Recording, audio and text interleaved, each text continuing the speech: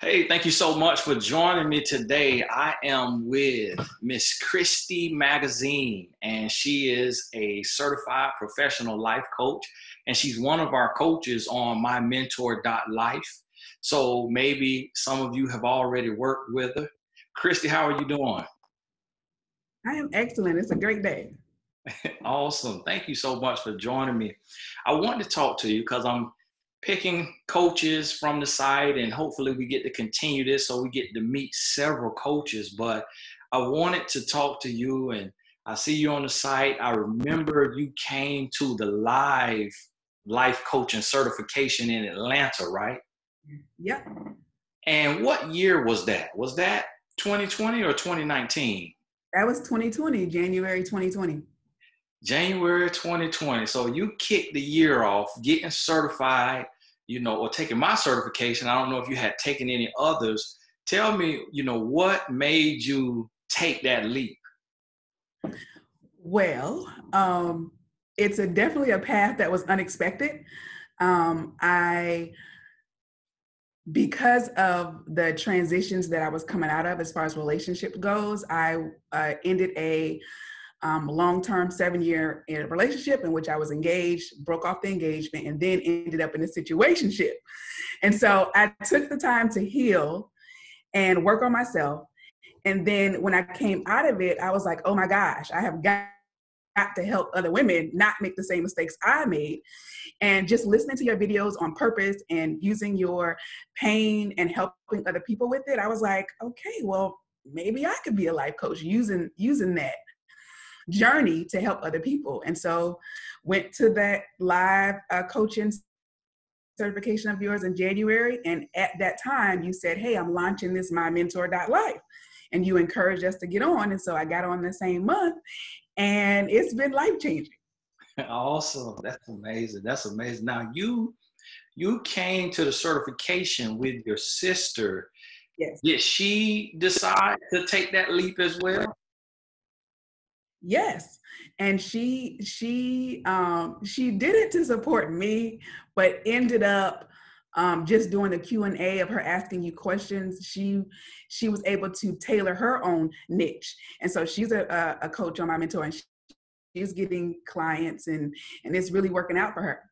Awesome. So now, was it easier having your sister join the journey with you? Did it help you like with confidence in that regard?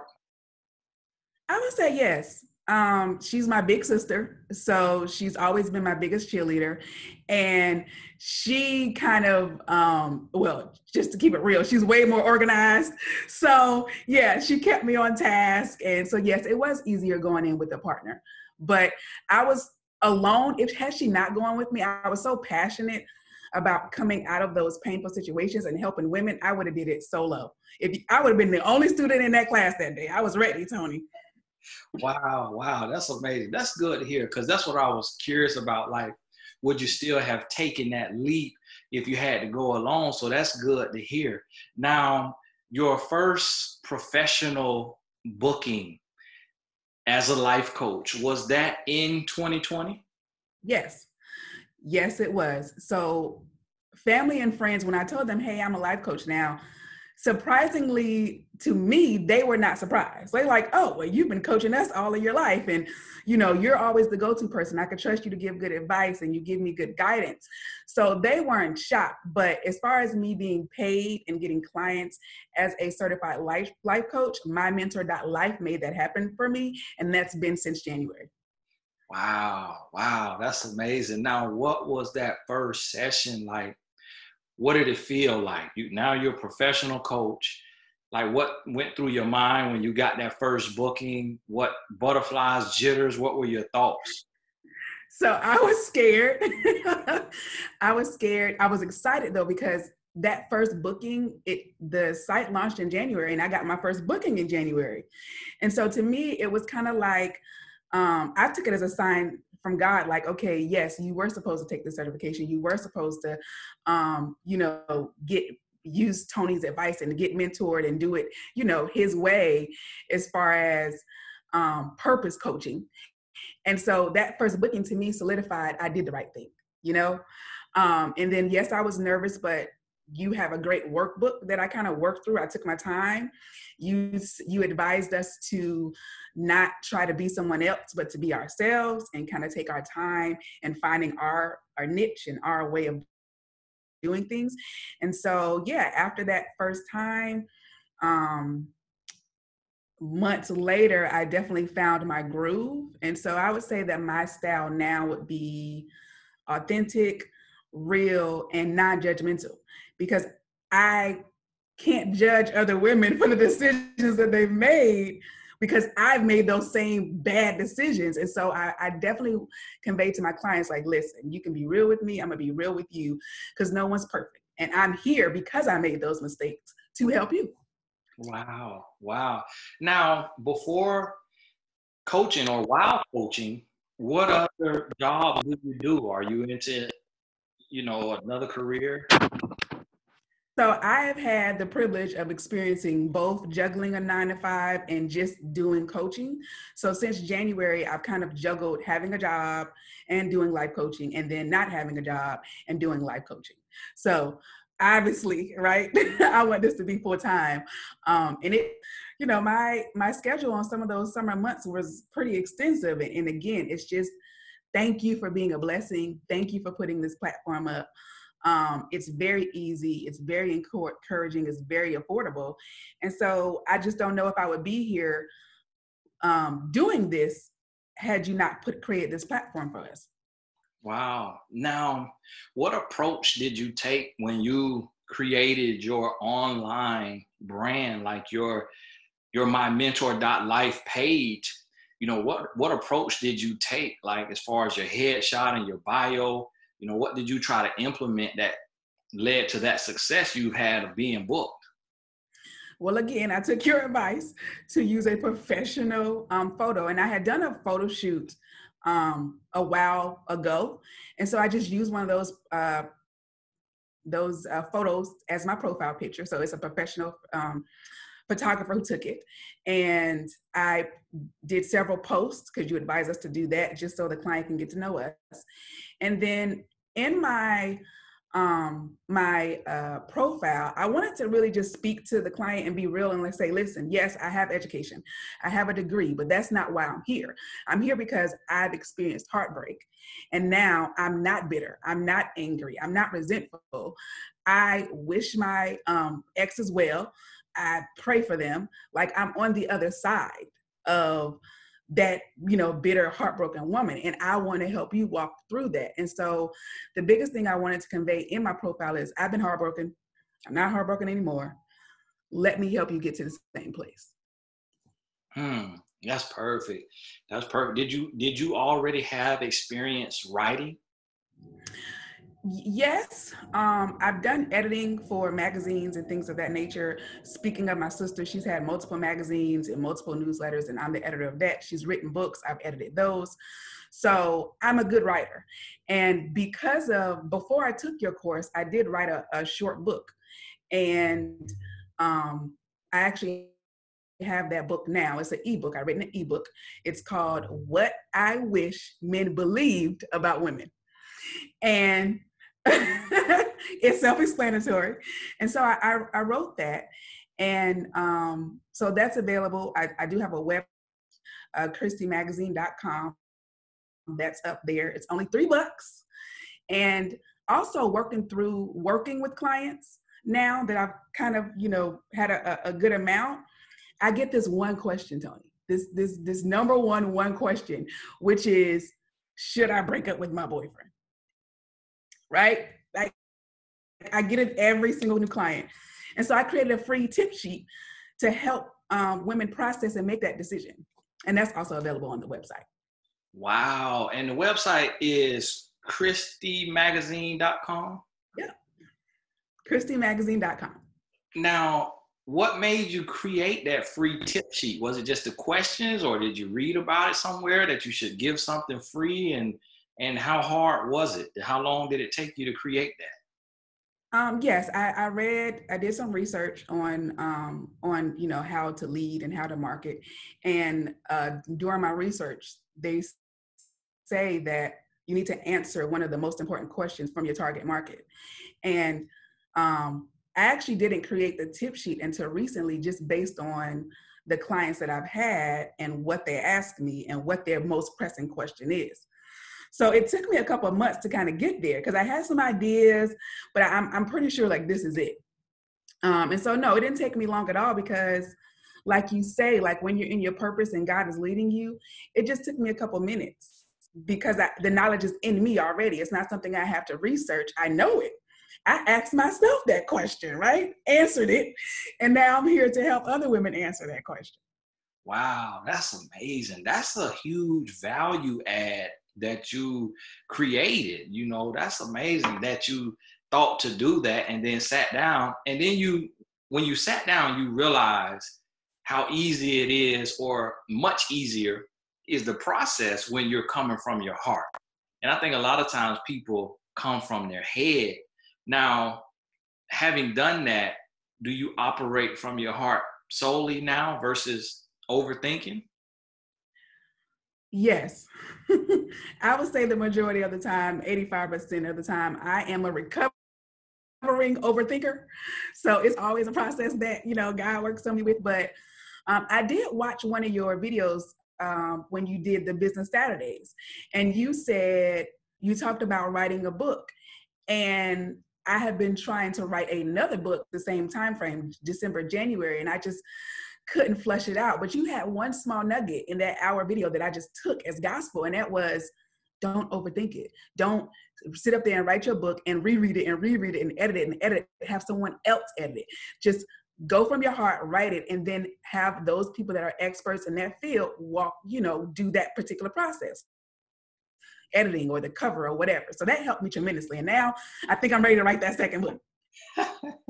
That's amazing. That's amazing. So the first book is titled What I Wish Men Believed About Women.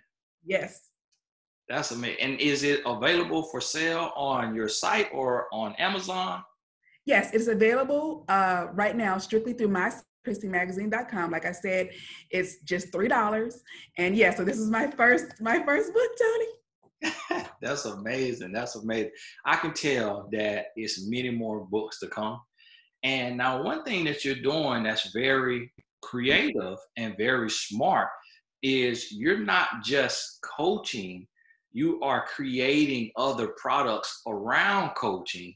And so that's really smart. And I don't see that often from new coaches, from young coaches. Being this your first year as a professional coach, typically that's years in. So you're ahead of the game, and for me, that's a sign of some major success.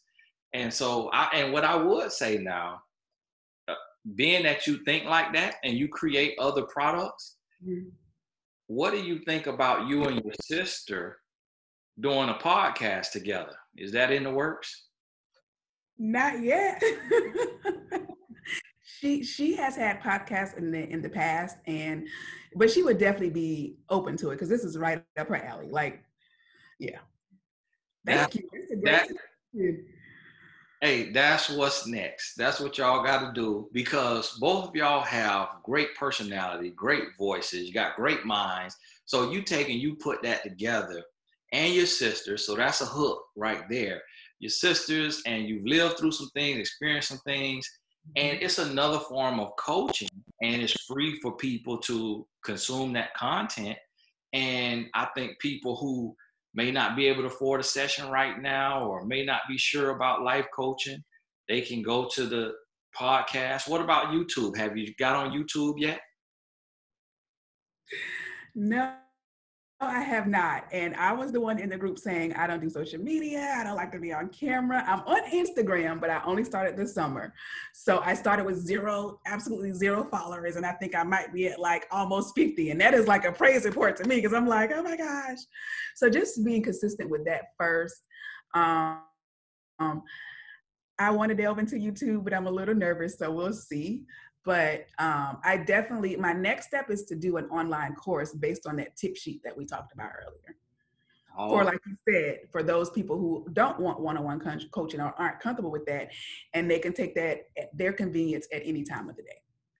Awesome. That's amazing. I'm working on a course for coaches teaching how to create an online course.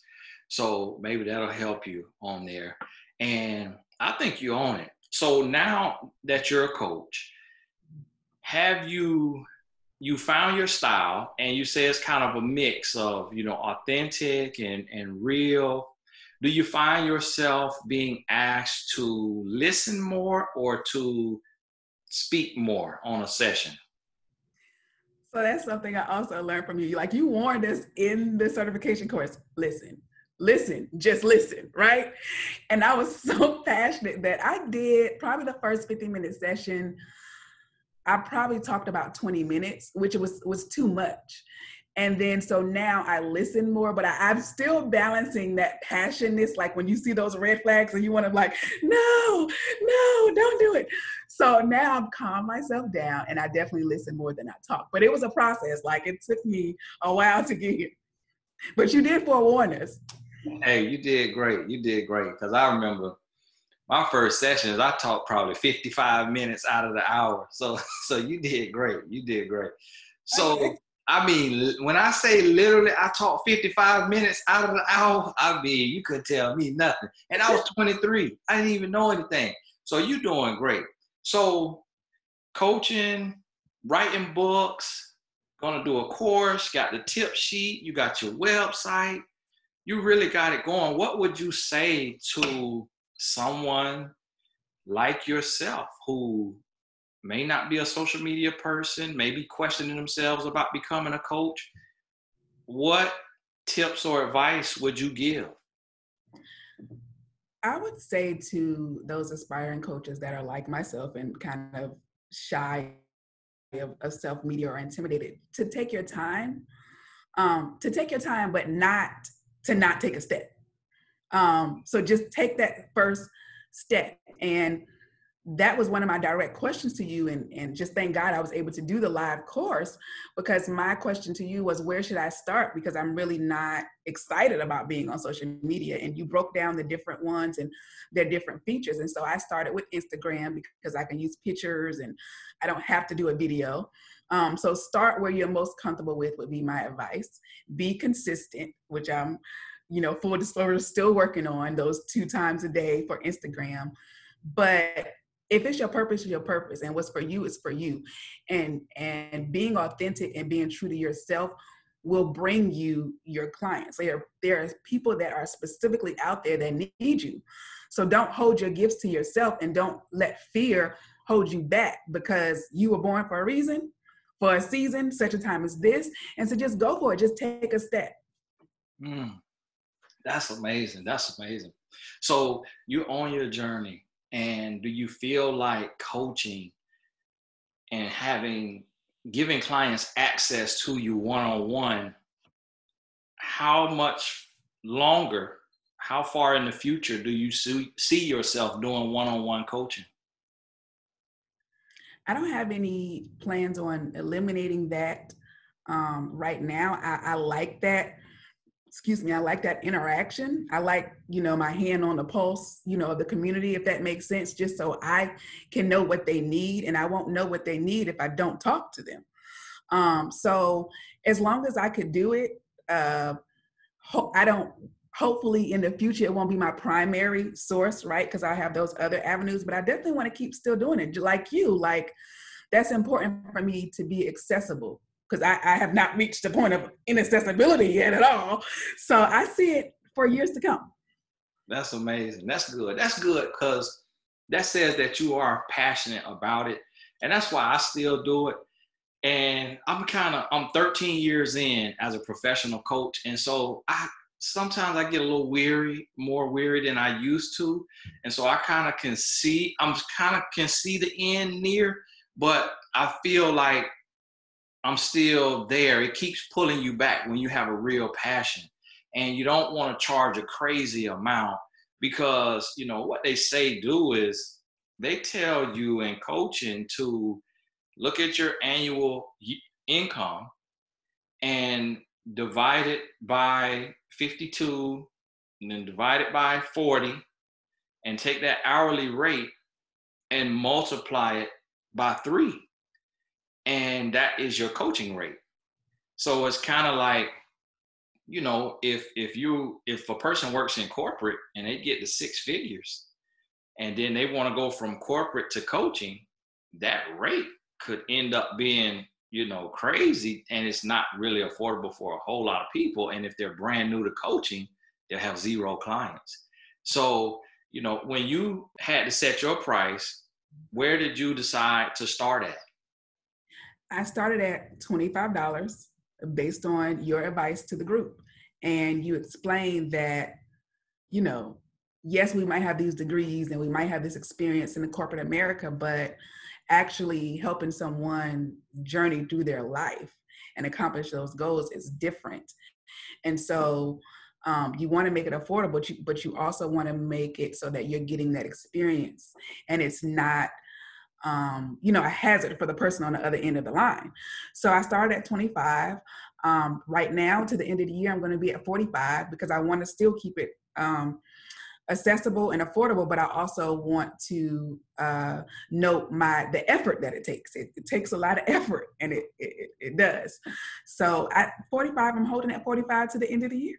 Awesome. That's smart. That's smart. You're doing it right. You're doing it right. And that's a good rate because most people who can afford 25 can afford 45.